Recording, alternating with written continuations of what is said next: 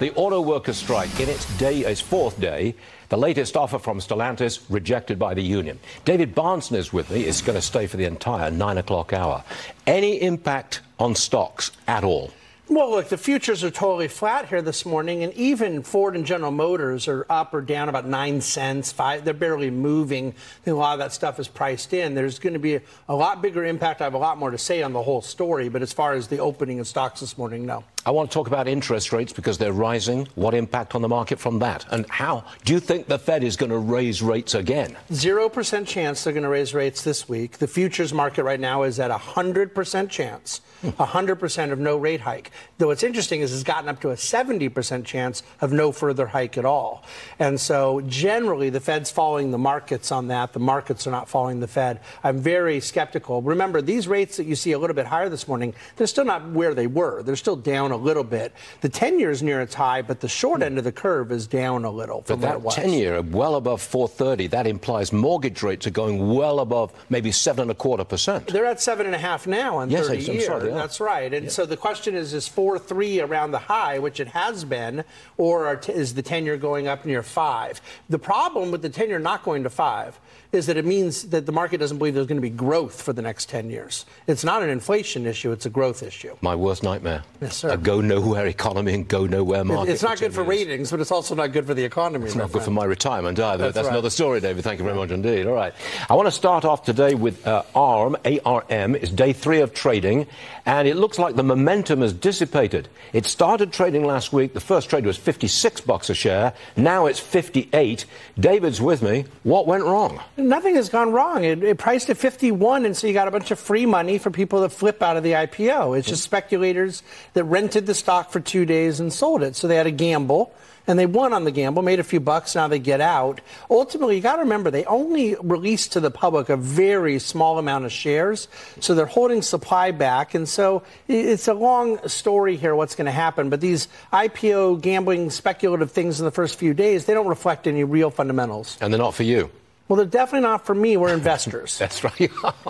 Not speculators? No. Oh, you've got a nice ribbing in there for the speculators. Listen to this one. The Wall Street Journal reports that Tesla and Saudi Arabia are in early talks for an EV factory over there. The Crown Prince has wanted that for years. Tesla wants to sell 20 million vehicles by 2030. Last year they sold 1.3 million. What are you looking at, David, on Tesla? Well, they're certainly not going to sell that many by 2030 if they don't go more global. And so having things manufactured in other parts of the world is a big part of that growth strategy. Stock is up huge this year. And the whole play on it has always been that it won't just be an automaker, that there's a whole battery play that will have bigger utility. So it's very difficult to price. It isn't a name we own. And most of the names I talk about on the show, dividend names that we own.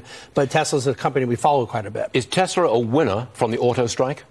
Oh, absolutely. And it's also, in a weird way, a cause of the auto strike or related to, because there's so much pressure from the administration on the big three to do more in electric and less in combustion engine. All right, David, let's move on to Micron. It's gaining ground this morning, at least it was when I last checked, but not much, 50 cents. Deutsche Bank has upgraded them to a buy.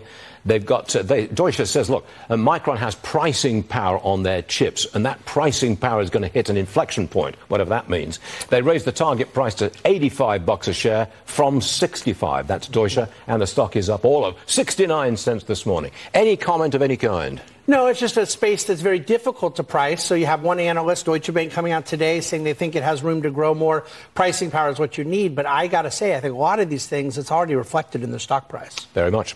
Technology company Cisco, another round of layoffs. They're dropping 350 jobs. Last time around, they dropped 4,000 jobs. The stock is dead flat on this. But this is one of your dividend picks. Yes, we've owned it for quite a long time, done very well with it. We're big believers into the future. They've had modest layoffs. I think cost cutting is an important part of what they have to do, but really they're in a position to make a lot of money on old technology, network, servers, routers, and they have this new software subscription service that's their growth engine. We really like what they're doing a lot. Back in the days of the dot-com bubble, late 1990s, I remember Cisco far higher price. Well, it went to $85 for a few weeks. It had been up in the 80s, came all the way back down to single digits.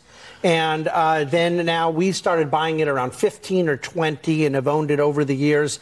And their dividend growth over the last 10 years is exactly in line with their stock growth. And I will point out that Cisco in the late 90s and NVIDIA right now have a lot in common. Do they now? Oh, very much. I'm working on an article about it. I'll share with you. Okay, you do that. What dividend does Cisco pay? About 3.5% and growing 8% per year. How about H&R Block? That's another of your picks. Yeah, just because of the tax season right now, everyone's doing their extensions, and California filers still haven't filed taxes yet. A lot of people don't know that.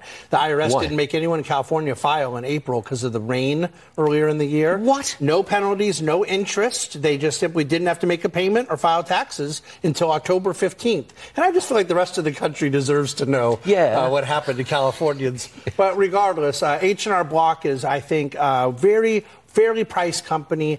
It's less than $6 billion size of a company, and they pay a 3.5–4% dividend that they've been growing for 20 years. I'm not happy with that break for Californians. Well, a lot of people are not, but you know what? The truth will set you free. People need to know what's going on. Well done, Eddie. I think people should be appalled that California got that. Absolutely. General Mills, another dividend play. Yes, and this stock, we just entered it recently. And a lot of times I talk to you about companies we've owned for a long time. General Mills is down 21% on the year, and it was up quite a bit last year. But, you know, they own these brand names and Cheerios and Haagen-Dazs and Pillsbury, big, well-known consumer brands. Now you're also talking about a great dividend grower, and we love the sector. So I wanted to throw that in there today. What does it pay? General Mills paying also above a 3% dividend, growing at about 6–7% per year. I'm sorry, but I prefer a 5% yield on a one-year treasury. Well, here's the thing. What happens when that one-year treasury is yielding 0% in 1 year? Now, you got 5% for 1 year, and then you have to do something different, where what we're trying to do is buy things that over time are growing that dividend. You're going to get a lot more than 5% for a lot longer of a time period. You got out of that one quite well, I'd say. Truth will set you free.